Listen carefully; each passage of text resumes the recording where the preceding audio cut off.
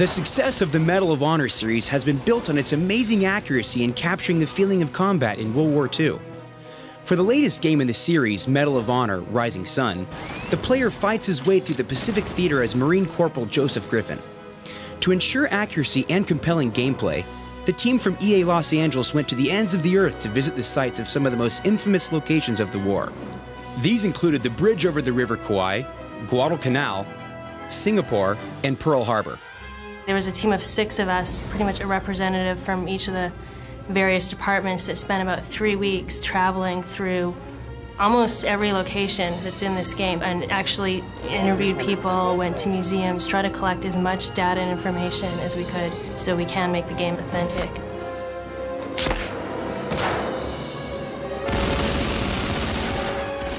"18 days of grueling hell." It was one of the hardest trips I've ever been on in my life.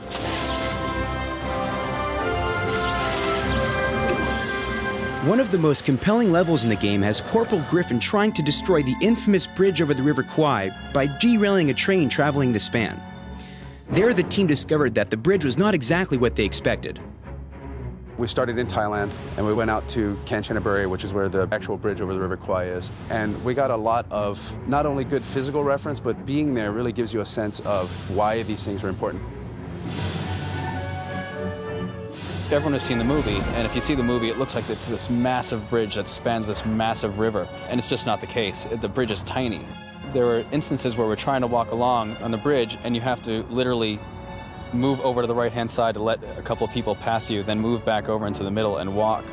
So it's this really, really narrow bridge to the point where we were almost scared of falling off of it in certain places.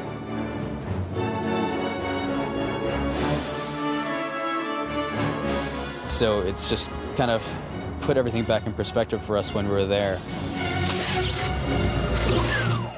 During the war, Marines on the island of Guadalcanal were constantly bombarded by gun emplacements, which they named Pistol Pete. In the level by the same name, the player must destroy them in order to lead the assault on Henderson Field. Capturing the look, feel, and sound of this environment was very important to the team. For me personally, just kind of stepping back from the crowd and walking through the island and recording stuff was really surreal. And you're in an environment where the insects are so loud that you can barely hear your feet hit crunchy dirt or grass. So we will make the sounds as real as possible, and we will add in everything from wind blowing and tree fronds blowing in your face to grass blowing, and that's literally how it was when we were in Guadalcanal. Totally different from anything else that I'd ever experienced recording-wise.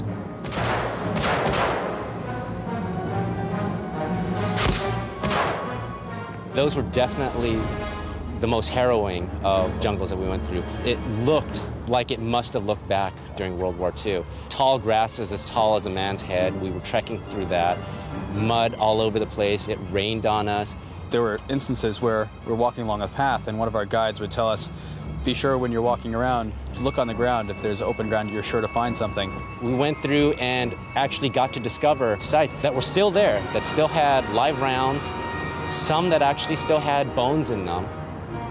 And then we crested a hill and came up on a foxhole that they had dug out the day before for us, and there were probably about 25 live mortar rounds in this pit that we were able to just handle, pick up and look at. They were still live, and they were in this beautiful, pristine setting that had been the location for a huge battle about 60 years ago.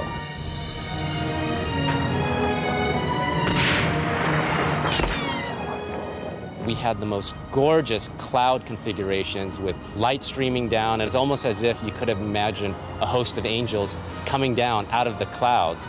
And yet we're trying to imagine conducting warfare on this beautiful, beautiful paradise setting.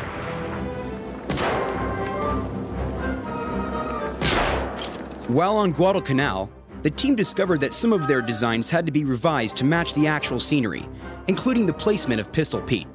We were visiting this field that they had littered hunks of airplanes and tanks and all the stuff that had been scattered around. They kind of put in one mini field in the jungle. And while we were there looking around, we looked off in the distance and there was this nice rolling green hill.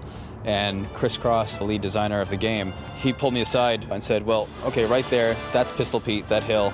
And our initial concepts and initial storyboarding of that level, it had shown the Pistol Pete Mountains as being very rocky, not very much vegetation on it whatsoever, and it turns out that that doesn't exist in Guadalcanal. So that right there is a one-to-one comparison of what's going on in the game.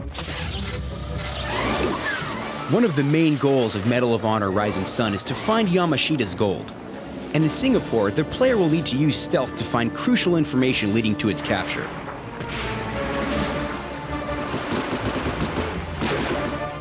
We turned and looked to the side at the gutter system they had there. And, you know, it was destroyed and it had a unique feel to what you would imagine with a gutter system. And Chris and I just started talking. We're like, hey, you know, that would be really cool to incorporate into the game, of like a stealth area or some place you had to sneak into or hide in. I actually told Dan, our historical evaluator, hey, go jump in that. I want to get reference for how low you can go. Can you crawl through it?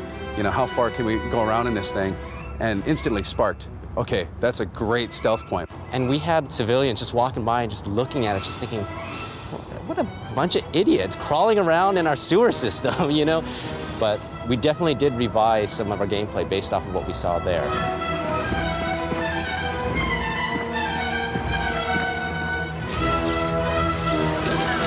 Just like in past installments of the Medal of Honor series, Rising Sun starts off with a frenetic beginning. The team's final destination is the spot of the game's beginning, and where in 1941 the United States was thrust into war. We went to Pearl Harbor and we made contact with some people from the Navy Public Affairs Office, and they got us access to Ford Island, which is where the movie Pearl Harbor was shot. It was one of the places that were attacked during the invasion in World War II on December 7th. There was actually places on the asphalt on Ford Island where there were bullet strafing marks.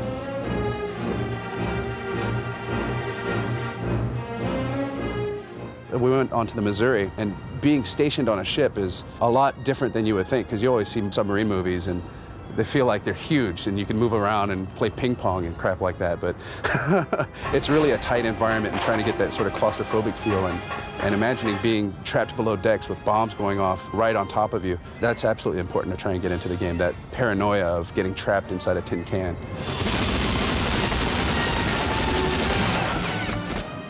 As you can see, accuracy is vital to the Medal of Honor team. Next month, we'll follow the team to the deserts of Arizona, where they research vintage weapons and were trained in World War II style combat. Be sure to catch it.